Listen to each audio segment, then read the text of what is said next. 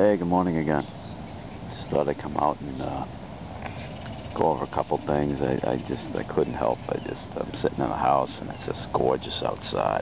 The sun's coming out nice. It's not a cloud in the sky right now.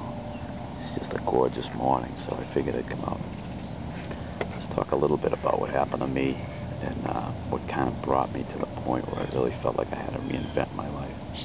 So, yeah, really, what came down to me, some of you folks might be in the same situation where I had an incident in my life going back almost 5 months ago, actually, just about that caused me to rethink the whole career that I was in. And I've been dabbling with internet marketing for years, just on the side, but I've been in the catering business for a long time. And in the food industry for over 25 years, and full-time catering for about 7 or 8 years. And as an activity, I play ice hockey, and I've played for years. Early mornings, we play at 6 in the morning, prior to everybody going to work. So we used to get up, go play. And one Friday morning on March 5th, I was playing, and I went to lift the guy's stick up, and I snapped, I popped my bicep tendon. It's probably, I don't know if you can see the scar there or not. It's probably not. It's healing up pretty well. But what happened is I needed to get surgery to reattach the tendon, and it's a 2-month, 8-week process just for the healing process. So I had quite a brace on for like a cast and then slash brace for 2 months. Slowly started being able to move my arm again, and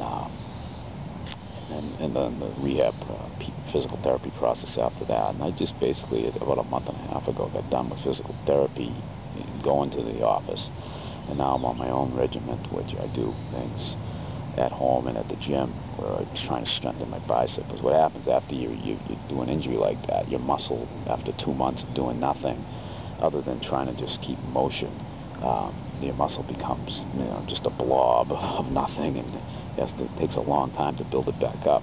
So I was basically forced to rely on a lot of help that I had prior. I had some family help and to keep my catering business going.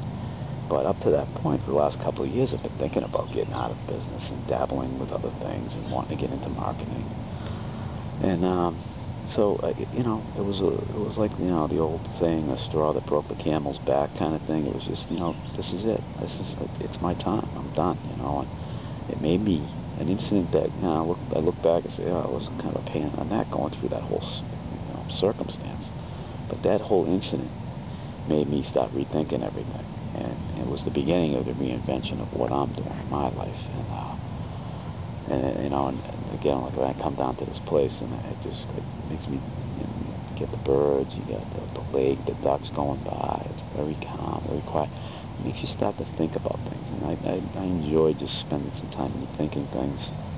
And that's that incident in my life gave me some time to sit. I couldn't do physical things for months, and I started thinking about changing and working towards that change. And I'm sure some of you out there in the middle of maybe not a physical issue, maybe you are in the middle of a physical issue that's making your career kind of obsolete for you now.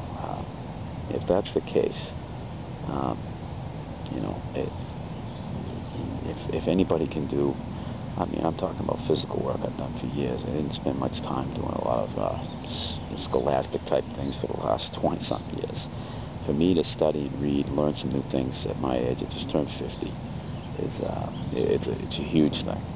But I'm doing it, and you can do it. And a lot of you might be in the middle of a similar circumstance where you're like, oh no, what am I going to do now?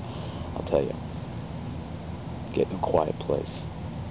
Think about what you want your life to be like. Think about where you're at, and then come up with a plan on how to get there. And I can help you get that plan together. I did it for myself. You just got to spend, you got to sit down and do it. You can't just every day just kind of think about it out, while you're driving. Oh yeah, I got to do it. You got to really do it. And but I can in a future video we can go over that. I can give you some help that things that helped me. And, I've read many different books, and I'll talk about that too. Magazine articles, things that really address this issue. But we'll talk about it in the future. Just enjoy the day wherever you are. As I'm in today. I mean, this last few days has been awesome. Just being able to, kind of chill a little bit and think about what I want to do. Next week, as I go get really into some serious work, a new direction for me in a full-time capacity anyway. But I just wanted to share some of the scenery here. Maybe someday in the future we'll all have the ideal life that we want, and we'll be able to work in that direction. So you have a good day. We'll maybe take that little boat out tomorrow and just take some shots of around this pond that you might like to see, and talk a little bit more. Thanks. Have a good day now.